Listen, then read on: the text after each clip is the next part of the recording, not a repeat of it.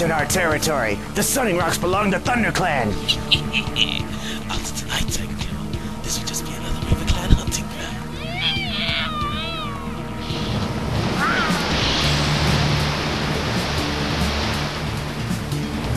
You may swim like otters, but you and your warriors do not belong in this forest.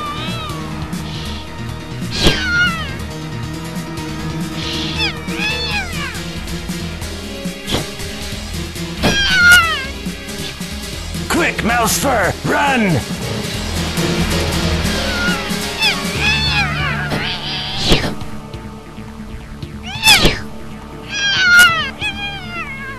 Tigerclaw! This is useless. There are too many RiverClan warriors. No, Redtail! ThunderClan will never be beaten! This is our territory! ThunderClan will honor your courage, Tigerclaw. But we cannot afford to lose any more warriors to fight against these impossible odds. We will have another chance to revenge this defeat. Retreat, ThunderClan! Retreat!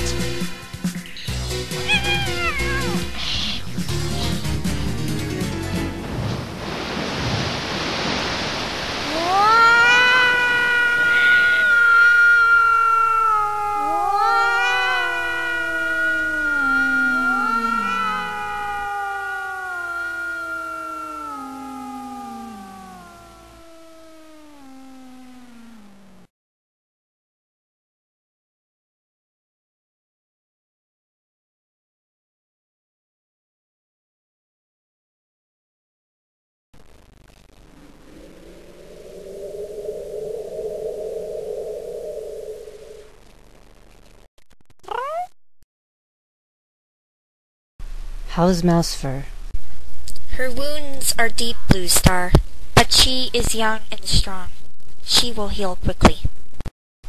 And the others? They will all recover too. We are lucky not to have lost any of our warriors this time. You are a gifted medicine cat, Spottedleaf. I am deeply troubled by tonight's defeat. ThunderClan has not been beaten in its own territory since I became leader. These are difficult times for our clan. The season of New Leaf is late and there have been fewer kits. ThunderClan needs more warriors if it is to survive. But the year is only just beginning. There will be more kits when Greenleaf comes. Perhaps, but training our young to become warriors takes time.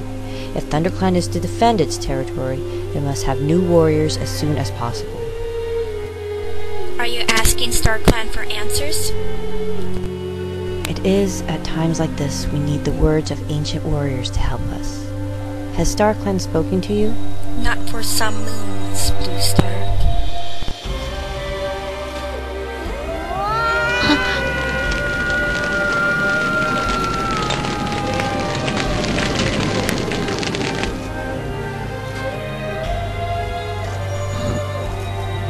It was a message from StarClan. Fire alone can save our clan. Fire. But fire is feared by all the clans. How can it save us? I do not know, but this is the message StarClan has chosen to share with me. You have never been wrong before, Spottedleaf. If StarClan has spoken, then it must be so. Fire will save our clan. 悲しいほど光り出した白い闇切り裂く翼になれ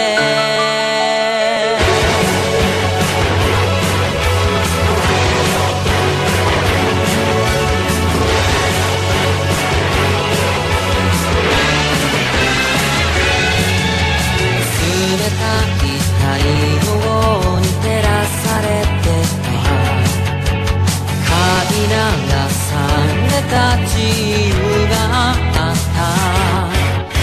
鏡に映った奇跡の夜マスクを外し始めた埋葬白く染まる病みつき抜けて新しい時代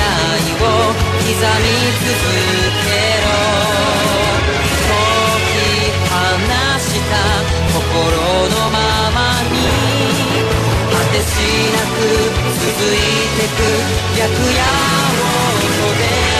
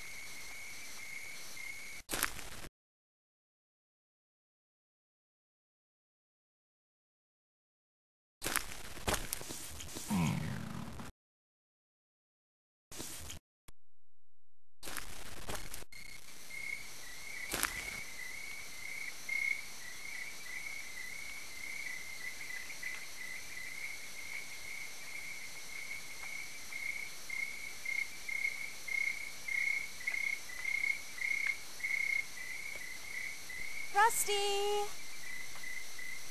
Rusty! Come on, Rusty! Here, kitty! Good boy.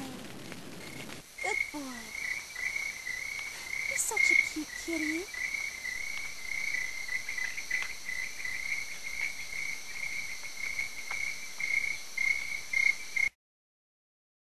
Hey! Where are you off to, Rusty? Hello, Smudge. You're not going into the woods, are you? Just for a look. You wouldn't get me in there. It's dangerous. Henry said he went into the woods once. That fat old tabby never went into the woods. He's hardly been beyond his own garden since his trip to the vet. All he wants to do is eat and sleep. No, really. He caught a robin in there. Well, if he did, then it was before the vet. Now he complains about birds because they disturb his dozing. Well, anyways, Henry told me there are all sorts of dangerous animals out there. Huge wild cats who eat live rabbits for breakfast and sharpen their claws on old bones. I'm only going for a look around. I won't stay long. Well, don't say I didn't warn you. Meow, meow, meow,